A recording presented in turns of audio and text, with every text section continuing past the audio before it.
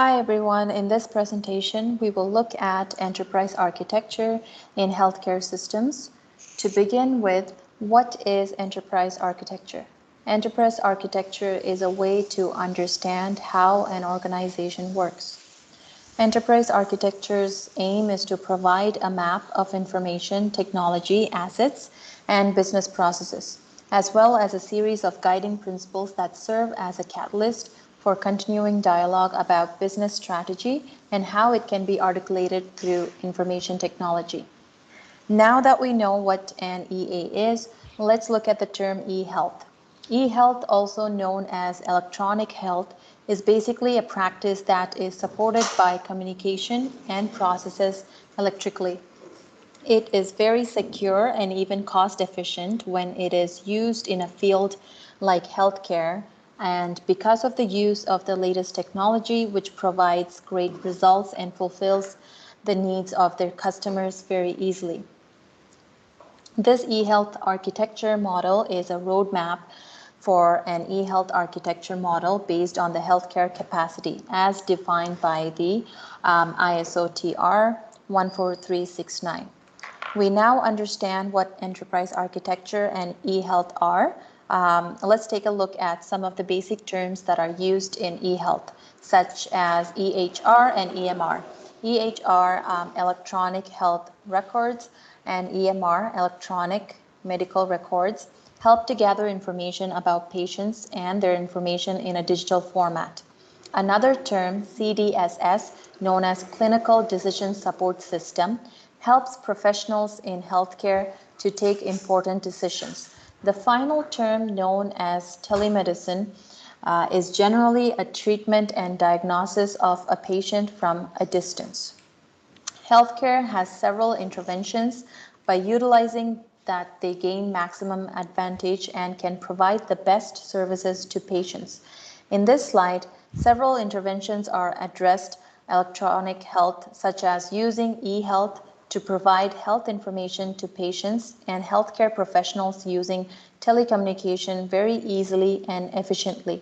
Another intervention is that utilizing e-commerce and information technology helps to enhance the services of public health with the help of training and education of workers. And lastly, it provides the best practices of e-business and e-commerce in the system of health management. The use of electronic health comes in handy in several ways, but it is essential to have the proper knowledge about e-health and why it needs to be considered in the healthcare field. The reason why e-health needs to be considered is that in several middle-income and low-income countries, the system of healthcare faces difficulties such as shortage of workforce, weak governance, and economic and graphical barriers in order to provide good delivery services to those who actually need it. Another reason is that electronics provides some potential solutions to these challenges by giving creative ideas.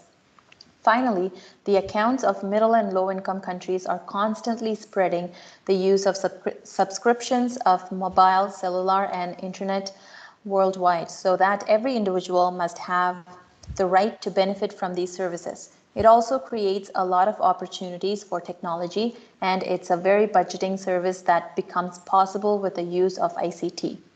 One of the main reasons that makes e-health more preferable is its applications. It has a variety of applications that have become possible due to the use of advanced technology, such as information technology and information systems, that provide the system's users with a plethora of useful options that make the tasks of working healthcare professionals easier. This system comes with an application that helps to gather the information of the patient and the records of their health in a digital format. As a result, it can be accessed from anywhere with authorized access. The second one is the advanced management and storage facility of the system. Earlier, the data was stored manually, which makes this task more hectic and needs lots of workers. But because of this technology, data is getting stored very easily and quickly, and because of this advanced management style, any data can be retrieved easily. The third application is that with the help of this system, data analysis becomes even easier than even a non-technical person can perform tasks. This system comes with certain tools that help to create reports, recognize the issues and trends, and track the progress of a patient's health just by a single click. And fourthly, the most important application is that it improves the quality of data that incorporates data geocoding, standardization, profiling, monitoring, and matching. The use of electronic health brings many advantages and provides benefits to both patients and healthcare. But every technology has its limitations and certain measures that need to be followed. The application of the healthcare system needs proper knowledge to handle, though it has several applications built into it, which make it very usable but also a little bit complex. During the time of development, the cost part cannot be compromised because it will affect the system and will not be able to reach its best state. One of the most important aspects is the internet, because the entire application will run with the help of a proper network connection. So in order to prevent any issues related to connectivity, the internet access by the application must be reduced so that the application can run even at low connectivity and bandwidth. The ecology of the healthcare information system in low and middle income countries highlights the widespread dissatisfaction among both users and producers of health information, complex and fragmented by disease-focused programs and donors. An epidemic of indicators and burdensome demands on health personnel and poor quality data, lack of common standards, data inconsistencies and inefficiencies, difficult to analyze and synthesize. This slide describes the detailed knowledge about the architecture of an enterprise and its types. For any organization, its architecture is very important because it is said to be the technical foundation of a perfect information technology strategy. It is basically a diagram that states the different activities and construction of the associations. The key motive of the architecture of an enterprise is to decide what should be the best solutions that will make the associations fulfill their present and future goals. The architecture of an enterprise has 4 different kinds of designs, such as business architecture, technology architecture, information and data architecture, and application architecture. On the next slide, we will see the structure of EA. Thank you, Keren. Now, on this slide, we come to know exactly an enterprise architecture is, but knowing that is not enough. This slide will present the need for architecture of an enterprise in several ways. Firstly, with the help of design, it helps an individual to have a system thinking view, which will later on combine with the strategy and vision, systems information, different domains of the technologies, and the architecture of a business to make a successful framework with less issues and greater profit and productivity. Secondly, it provides the idea of how much investment is needed for what part of the business. As a result, costs can be utilized very efficiently. Before the development phase starts, it provides a blueprint to its stakeholders to confirm, and if any changes are required, then proceed accordingly. Thirdly, with the help of architectural design, developers of the system can now estimate their work and time and about the exact requirement. The next slide shows the various business models depicted in this diagram, where the first model, business architecture, consists of business direction, stakeholders, functions, and information. The second model, information architecture, consists of the data model, information flows, and databases. And the third model, application architecture, consists of applications and their integration. The model information architecture has principles such as identification of a single customer, recognition of customer contacts, points, data accessible across the business, timely information, data reuse, use of single data master, data security, common data, vocabulary definitions, and centralized analytical data repositioning. The next slide shows us how we have discussed enterprise architecture and its aspects. But now let's talk about what the architecture of a health information system is.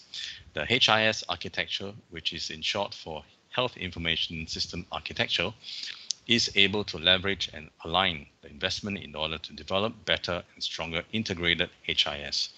that will support services of local and policy health management, and finally make the systems of health stronger.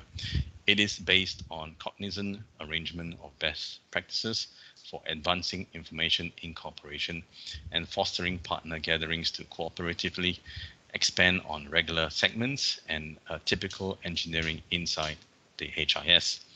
It also distinguishes and facilitates interoperability between the framework's segments. The next few slides, an enterprise shows an enterprise has 6 key elements, approaches that aid in the analysis and design of successful enterprise architecture. They are architectural governance, which is your oversight board. This individual or group builds up the arrangement and guarantees that the remainder of the group stays on target. This individual guarantees that the objectives set by the group line up with the general objectives of the organization and fit inside the current IT foundation. Architectural framework, the framework of an architectural structure is the establishment of which the following 4 areas are fabricated. It builds up the extent of venture, like the meaning of done in the agile technique. Just as the system and mechanical pieces are important, there are a few structures that function admirably for various organizations and associations. A portion of these courses incorporates TOGAF, TEF, and ZECMAN. Implementation methodology. The system derives the procedure and extension from the structure and diagrams that are required to complete the project. This can change between the inside associations. A few groups may decide to utilize Agile runs for their approach, while others will utilize Kanban, Lean, or another technique. Anyway you pick, you should choose this forthright and guarantee everybody is in the same spot. Documentation artifacts. These are your expectations. How might you and your group archive your systems, plans, and work process? If different individuals should chip away at the archive and approach it at the same time, you should utilize Google Docs or Sheets. In the event that just a single individual will make a record, at that point, share it. Excel will work. You may decide to utilize an information based on other online-based programming. Architectural repository. Your store holds your devices and cycles for everybody to get to. The excellence of the system is that it turns into the design that holds up the remainder of your program. Your apparatuses and cycles do not become part of the system. They are merely used to aid the online. Various groups may decide to use unusual apparatuses in the comparison to others. In any case, they will be able to follow similar systems to guarantee that everybody closes in the opportune spot, which are the objectives and goals set up towards the start. Related best practices. Here, your best procedures are your standard working methodology and are illustrated initially before you start the task. This should be straightforward so everybody in the group realizes what is anticipated from them. These 6 components will permit you to construct the outline that your group will follow to achieve your goals. As the EA, you guarantee that your group is building the perfect thing at the perfect opportunity to achieve your business objectives. In this slide, some of the most common widely used frameworks for architecture of an enterprise have been highlighted. TOGAF, the Open Group Architecture Framework, is the most utilized structure for big businesses engineering today that gives a way to deal with planning, arranging, actualizing, administering, and undertaking data innovation design. DODEF, the Department of Defense Architecture Framework, is a design structure for the United States Department of Defense, DoD, that gives a representation framework to explicit partners, interests through perspective coordinated by different perspectives. ZECMAN framework is a venture philosophy and is a major construction for enterprise architecture, which gives formal and organized method of survey and characterizing and undertaking. In summary, the job of an enterprise architecture is to empower the association to be creative and react quickly to changing client conduct.